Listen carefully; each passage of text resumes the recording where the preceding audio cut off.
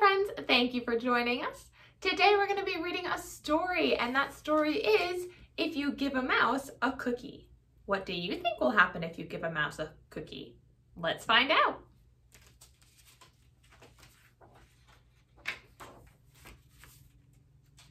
If You Give a Mouse a Cookie. Written by Laura Numeroff. Illustrated by Felicia Bond. If you give a mouse a cookie,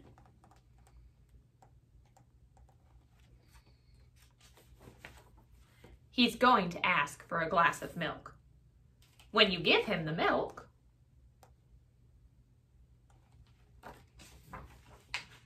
he'll probably ask you for a straw.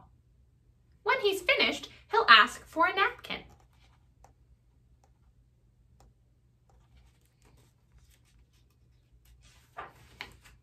Then he'll want to look in a mirror to make sure he doesn't have a milk mustache.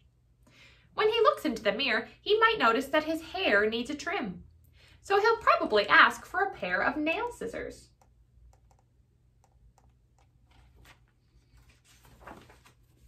When he's finished giving himself a trim, he'll want a broom to sweep up. He'll start sweeping. He might get carried away and sweep every room in the house.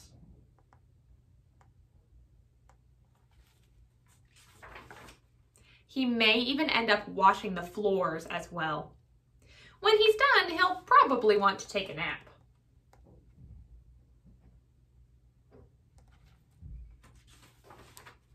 You'll have to fix up a little box for him with a blanket and a pillow. He'll crawl in, make himself comfortable, and fluff the pillows a few times. He'll probably ask you to read him a story.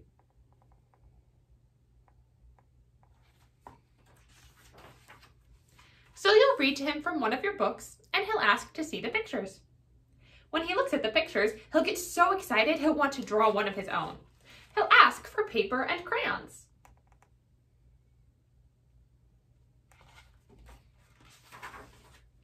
He'll draw a picture.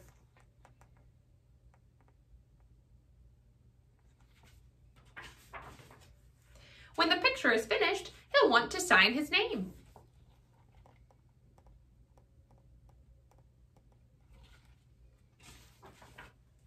With a pen. Then he'll want to hang his picture on your refrigerator, which means he'll need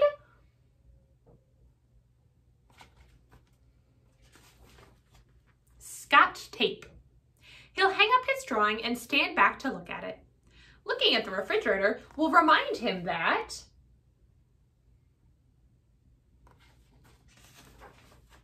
he's thirsty. So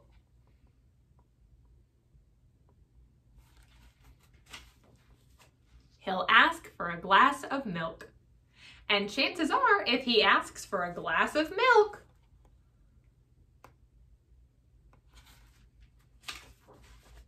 he'll want a cookie to go with it.